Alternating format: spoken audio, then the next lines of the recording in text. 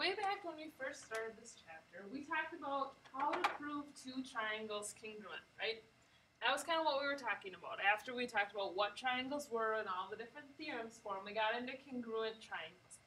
To prove two triangles congruent, the process we went through was to show all 6 different parts congruent, and it was a mission, right? 3 angles, 3 sides, lots of givens, strange theorems like the third angle theorem. Okay, just kind of almost more frustrating than actually like a good proof. It was just like, oh my gosh, are we done yet? No, what do we still have left to show? Well, fortunately, there's an easier way. Actually, there's 5 easier ways. Okay? And in those 5 easier ways, each one only requires 3 different pairs of congruent things. Right? So you only have to show 3 things congruent to be done, as long as you show the right 3 things. There are 5 ways for proving two triangles congruent. They are SSS, side, side, side. Show 3 sides congruent. SAS, side, angle, side. Show 2 sides and the included angle. ASA, angle, side, angle. Show 2 angles congruent as well as their included side. Angle, angle, side. 2 angles and the non-included side. And then the last one, HL, stands for hypotenuse leg, and now hypotenuse is the right triangle. So you have to show right triangle, hypotenuse congruent, leg congruent. Doesn't matter which leg, as long as you get one. Okay? With these 5 things, it makes it a little bit easier for us. So we're going to go through and practice proofs for each one of these. You'll have lots of opportunities to ask questions. Okay?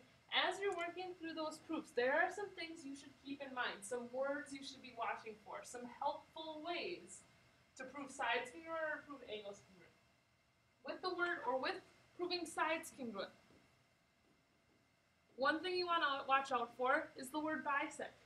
If a side is bisected, okay? If a side has been bisected, has been cut into 2 congruent halves, so with those 2 congruent halves, there's that word, congruent. That's what we want. Okay? Same thing with midpoint. Yeah, midpoint's the point in the middle, but the whole idea with it being in the middle is that it cuts it into 2 congruent halves. That's good stuff. You want congruent. Okay? Those 2 are very similar, bisect and midpoint. Have a lot of common pieces.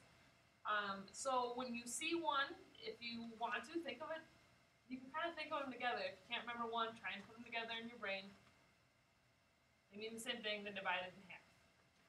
The other one's a little bit different, but reflexive.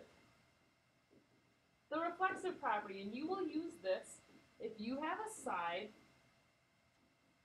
that is in both triangles. Maybe they overlap. Maybe they're adjacent. Okay?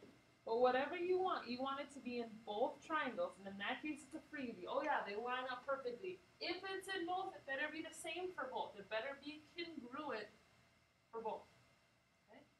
Sides, not a ton of ideas to help you, but we a lot of times are given the information about the side. It's the angles that we have to figure out.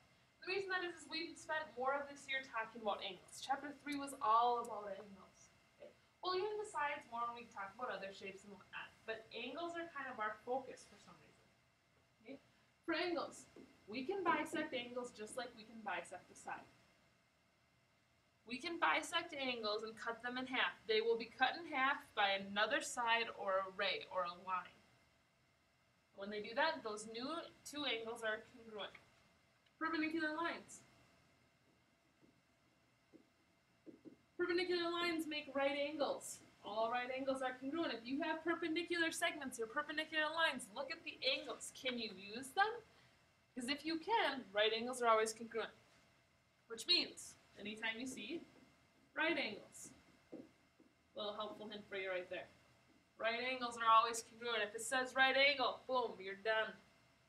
That'll be especially important when you do HL, because HL only works for right triangles. Reflexive. We want to be able to talk about angles that are in the same triangle, or in both triangles. If the same angle is in both triangles, we can use it as reflexive.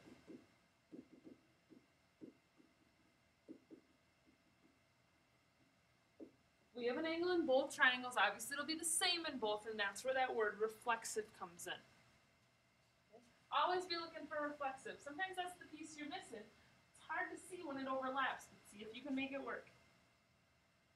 Vertical angles. Vertical angles are always congruent. You knew that. Anytime you have vertical angles, mark them. They might not necessarily be in your given.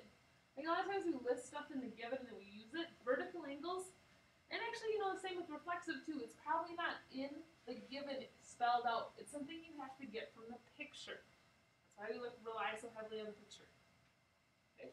The last one, and probably the most recent one, the one we've talked about most recently, are parallel lines. When two parallel lines are cut by a transversal, there's some angles we care about. We care about the corresponding angles. They're congruent. Alternate interior angles could be congruent. And it's kind of rare for our purposes, but alternate exterior also congruent. Notice we don't talk about same side interior because they are supplementary. We don't care about supplementary triangles. It doesn't even make sense. But these angles that are congruent definitely help us. Okay? So lots of different ways you can use and help yourself through the process. When you see bisect, what does that mean? Oh yeah. When you see perpendicular lines, what does that tell you?